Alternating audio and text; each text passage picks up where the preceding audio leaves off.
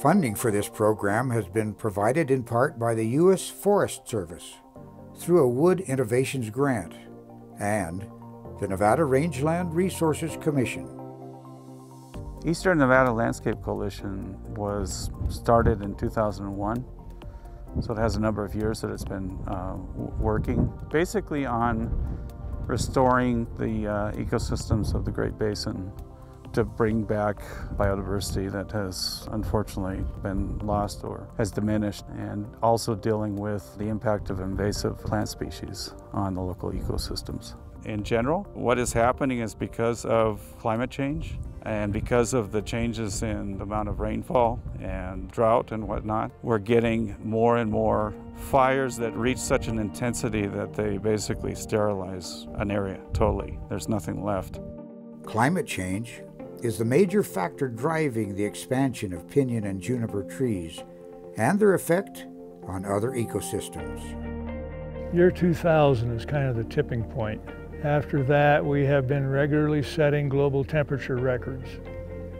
And we're now at temperature levels globally probably higher than we've had in 500 years. And as a result, since 2000, fire size, frequency, intensity has significantly increased. The area burned in high intensity has more than tripled. And everything in here now is all trees that have established during a pulse surge of expansion that occurred during the 20th century. And this has been recorded all across the Great Basin. Through the Little Ice Age, relatively constant rate of tree establishment in the 20th century just takes off. And most of the trees we have here are examples of that. Cheatgrass now dominates the site. I think more important than that dynamic is the climate. The warmer it gets, the more competitive cheatgrass becomes. The productivity of cheatgrass has increased by almost a third. Then you add in the temperature increase. That's 1/3 more fuels, 1/3 more competitive ability against the native perennials. Prior to treatment on public lands, areas are studied and analyzed through a detailed scientific process. So the process is that as we come up to a watershed, we begin the assessment phase with an ID team. And the first part of that is that we'll take all the monitoring data we have across all the programs and that's available to us to identify what we can learn about the landscape. From there, we complete the assessment of the watershed, include the public through the process to kind of determine where the health and function of that watershed is at. And this is for all land uses as well as vegetative communities and everything else within the watershed. So for instance, the watershed we're in here is the South Stepta watershed. It's a little over 200,000 acres. Through the assessment and implementation plan, we use a metric called the fire regime condition class, which is broken into 3 condition classes. Our objective is to get closer to the FRCC1, which is characterized as a 33% departure from that reference condition. And the theory is once you approach that FRCC1, natural processes can start to take over and manage the landscape and maintain its function. In treatment design, our overall objective is to try and mimic what a natural disturbance would have done across the landscape. We're planning our treatments to leave, stringers and islands and fingers, not just for wildlife habitat, but to represent kind of what would have occurred on the landscape if a natural event were to have come through. But the objective of the watershed is to manage the landscape for a balanced landscape. If we manage the landscape providing for all the different seroclasses of vegetation that are identified in the reference condition, it'll provide all the niches for the wildlife that's needed on its own. Basically, along the Highway 50 corridor, we are creating a fuel break. So this helps out rural towns when they actually get fires. So the meaning behind this is to create the fuel break from anything getting over into the WUI area, which is wildland-urban interface. We are creating that fuel break so we can have a jump on the fire, whether it's backburns with our engines or aircraft. After this type of treatment, there is an opportunity to manage for a better return of the native plants. So with the understory, we come through with the seeding process, try to bring in the native grass. It also helps out with the wildlife. The one thing that we are trying to mitigate as well, along with bringing in the native grass, is cheatgrass. That's been our biggest proponent for carrying fire. It's very continuous. So in this area, the ground fuels are very sparse.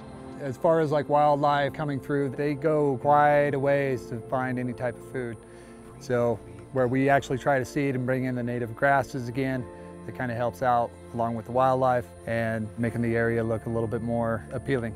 These treatments, they're getting a lot of use from the wildlife. Obviously we have other limiting factors like water, such as in this drought, but just the qualitative assessment, we're seeing a lot of use from ungulates as well as sagebrush obligate, sage grouse. A lot of nesting birds are using these treatments. A lot of them are actually using the slash to nest in.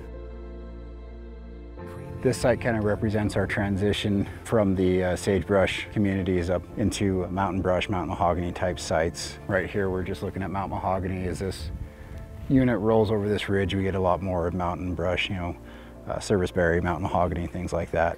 So our objectives here were to remove the Pinyon and Juniper canopy layer that was overtopping the mountain mahogany as well as the understory species, and to have that release. This treatment was completed just a couple months ago before we entered wildlife restrictions, so the understory hasn't really had a chance to respond yet, and the current drought isn't helping that, but I do think that it will respond well and we'll have a good response from the understory vegetation here. We're already seeing a lot of wildlife coming in and using, the sprouts and things that are coming up and relying on that. The various phases of PJ encroachment help determine management and fire risk. I like to use the tree dominance index. Tree cover divided by total vegetation cover. Phase 3, tree cover is more than 2/3 of the total. Phase 2, tree cover is 1/3 to 2/3 of the total vegetation cover. Phase 1 tree cover is less than 1/3 of total vegetation cover. You can have a whole bunch of little trees invade out into the sagebrush and then stop. For a few years you'll be phase 1. As those trees grow, you transition into phase 2. As they keep growing, you may even transition into phase 3. Phase 1, you're primarily burning the understory. And if you've got a good herbaceous component there, particularly bunch grasses, the large ones, you can get a good response. You can get a good recovery from that fire. By the time you get to phase 3 and full tree dominance, there's very little understory left to respond after the fire, and that's just open season for sheepgrass. Old growth pinyon and juniper present a different fire dynamic and possibly a different treatment for the tree's survival. This is an old growth, most of it.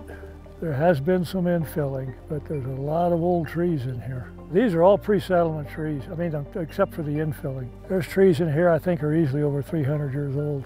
The infill is adding a lot of fuels that carry a fire that otherwise would not be here. Trees would otherwise be fairly spaced, but all these infilling trees through here are adding fuels that could carry a crown fire. Dr. Tausch suggests a novel treatment approach be considered to prevent fire from destroying these old-growth PJ forests. Pick some areas with fairly decent old trees in them. Take out the surged expansion trees that came in primarily during the 20th century, except maybe for one here and there if there's one of these older trees that's dying, to replace it. It may be the best native-dominated ecosystem we have left that could potentially hold off both fire and sheetgrass for some period of time.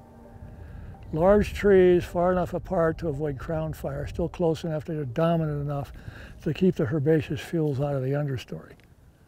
You can see that's largely happening in here. There's hardly even sheetgrass under these. In the 10 years since we've started the partnership, one of the exciting things is just how much more information we have about the PJ woodlands, not only their history and why they're in the condition they're in now, but things that can really help with management going forward. It's really important, if we've already made this investment, to continue forward with it. And I think that if it's also documented and published, that will be even better as well. In the face of unprecedented climate change and in the absence of some level of management, the end result following catastrophic wildfire is cheatgrass-dominated monoculture. However, using the best available science and monitoring to inform management, we can design treatments that mimic historic natural processes, such as smaller, less intensive fire, and create more resilient ecosystems that maintain both pinyon and juniper, but in a better balance with the other key perennial grasses and shrubs.